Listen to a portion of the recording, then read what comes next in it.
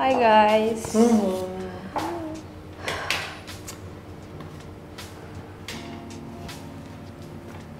Hey Siti, you look so occupied. What's bothering you? I don't understand. Mr. Chu keep complaining that he's having pain here, he's having pain there, pain everywhere. And it's only at night. But in the day, he's fine. It starts around like about 10 plus at night. And he starts to complain, missy, pain. I don't know how I can help him. Siti, did you ask him which part of his body experiences this pain? And what kind of pain is it? Is it a very sharp pain? Or does it come intermittently? And how frequent is this pain? I've asked, but he keep on pointing to his leg and say pain. Siti, have you heard about this acronym, all cuts to assess pain? What's old cuts? I only know Old Maid, Old McDonald's. It's the first time I'm hearing old cuts. What a coincidence. I bet you haven't seen the latest update at the well. This week's topic is about pain assessment.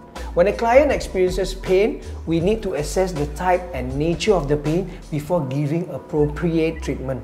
Alice was right, earlier to ask you where the pain is located. Is the pain sharp or dull? What would make the pain worse, etc. There are certain information that is critical in making an assessment. Having some keywords will help us to remember the type of information together.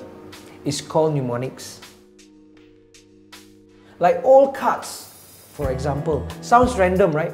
But it reminds us some of the key areas to look out for.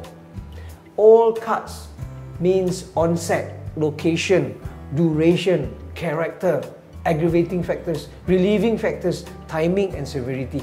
But what do these words mean? Onset means when the pain started. For location means where is the pain located. For D is duration, is the pain persistent. And character, how does it feel like? What are the characteristics of the pain?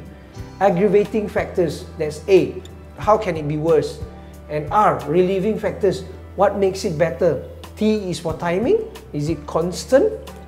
How often it comes and goes? And severity, how bothersome or painful is the pain? Wow, this mnemonic thingy is amazing. I will use this the next time Mr. Chu complained about having pain. Thank you, brother. It's awesome. Hey, but Madhu, what is this mnemonics? I keep hearing the word. Well, mnemonics are methods to help in remembering the facts and the structure of information. Okay, it can use acronyms, words, pictures, rhythms, tunes, or things to help us in remembering. Let's see. What do you see here? Communication board? Information? I know. Is the well. You see, it's WELL. It's an acronym, right? It's about wholesome, enriching, lifelong learning. Oh, now I see. Well done, Siti. You learn very fast. The purpose of the well is to motivate us to learn continuously. The picture of the well, it signifies that learning runs deep and it takes effort to draw the water and drink from it. Have you taken a sip? You bet. That's good. So you see,